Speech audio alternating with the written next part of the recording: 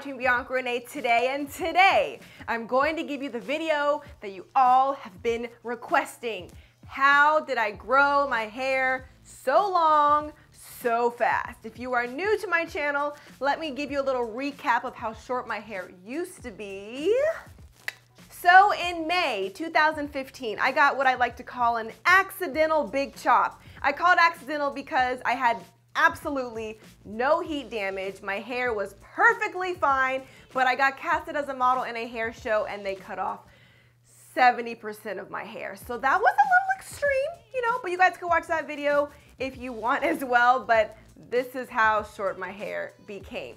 So here's my progress picture from June 2015, and then here is my progress picture a year later, and we are quickly approaching 2 years since that big haircut, which is my most recent progress pic right here. So as you can see, it has grown a lot. I must say that my hair kind of does naturally grow pretty fast on its own, but these are all the things that I did that also could help you if you have hair that doesn't really tend to grow as fast. I know everybody wants like some secret magic ingredient that I did, but all the tips I'm going to give you are going to require patience and commitment. But I will give you one thing that I know you guys will enjoy, which is,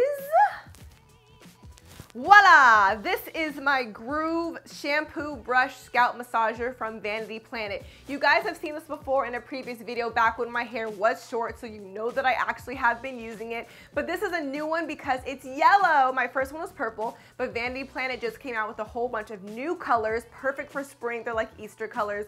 There's yellow, green, pink, maybe a blue. They're really, really cute, but I decided to get the yellow one because it reminded me of a pineapple, of course. And this is a great way for you to massage your scalp while you're in the shower. When you think about hair growth, it grows from your scalp. So your scalp is like the most important thing that you need to take care of for your hair to grow. Think of your scalp as like the dirt foundation when you want to like grow a plant. You can't grow plants in dry, brittle desert, okay, unless you want a cactus. But I don't think we're trying to grow cacti over here.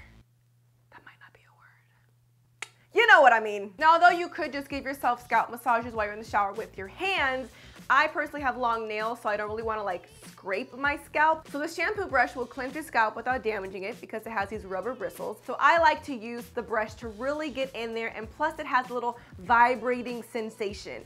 And the vibration is also going to promote blood circulation, which is going to help promote hair growth. It also helps break away and lift up any dead skin cells, dirt, oil, all that stuff that builds up over time, which is going to be crucial for you to remove for you to get long growing hair.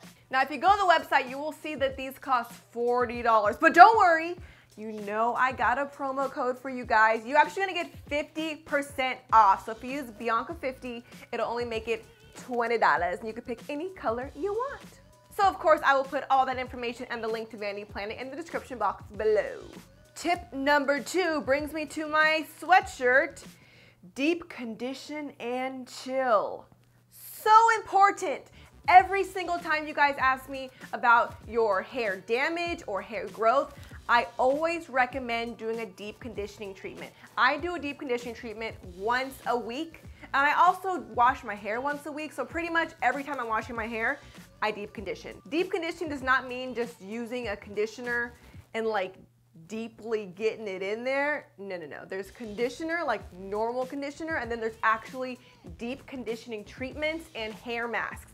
That is something that you put on your hair and you leave it on for at least 20 minutes. If you want to know which ones I use, make sure you follow me on Snapchat and Instagram at Ms. Bianca Renee. I'm always showing you guys what I'm putting in my hair every week. Tip number 3, make sure you are using healthy hair products. I always like to use products that are paraben, silicone, and sulfate free, and you could see that right on the label. If not, you will have to look at the ingredients on the back and look for certain keywords. I also have a video on how to read bottles, so you can watch that one as well, but it is very important because it goes back to your scalp. If your scalp is dry, it's not going to grow any hair, and it could be dry due to sulfate. So if sulfates is in your shampoo, it's going to be drying out the natural oils that your hair creates, and your hair needs that natural oil to grow. And you also kind of want to try to stay away from silicones. I know some of you guys like silicones. If you do, don't do it that often because it could create buildup. So if you have too much product buildup,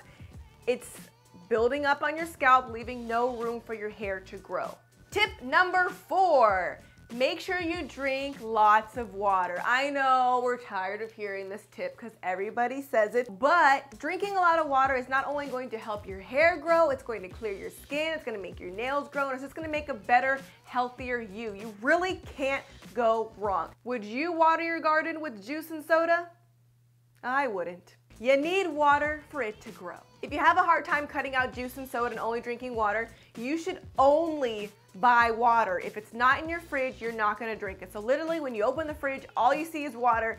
You're going to have to drink water because you're thirsty. You also could spruce it up by getting cute little bottles. It makes things more fun to drink in. And you also could add fruit like lemon, strawberry, cucumber. And this will add a little bit more flavor to your water and it looks cute. Number 5, how are you sleeping at night?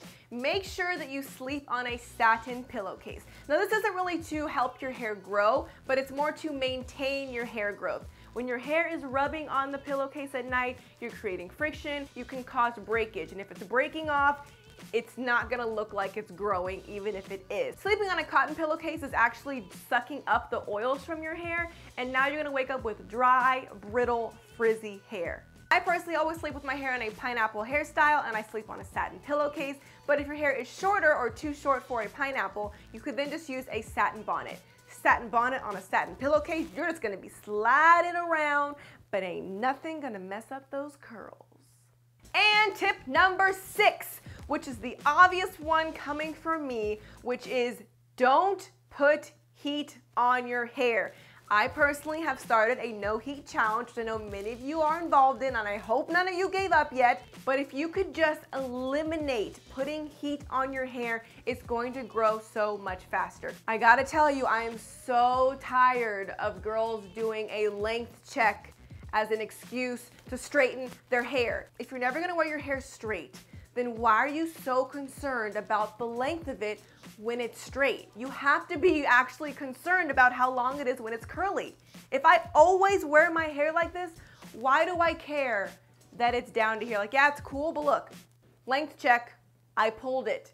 It's gonna go right back up, no heat damage, no straightening. I've just showed you so many progress pictures, and I did not straighten my hair once to know that my hair is growing, okay? I figured it out. Put 2 and 2 together, yeah, it grew. This is what I want you to do. I want you to literally print out a picture of me, okay? And I want you to tape it on your straightener. So the next time you grab for your straightener, you see me going, ah, ah, ah, ah, ah, ah, and then you won't straighten your hair because you know I'll be sad. I get sad when you guys tell me you straighten your hair. It's true. I can't sleep at night. Do you want me to go without sleep? I didn't think so.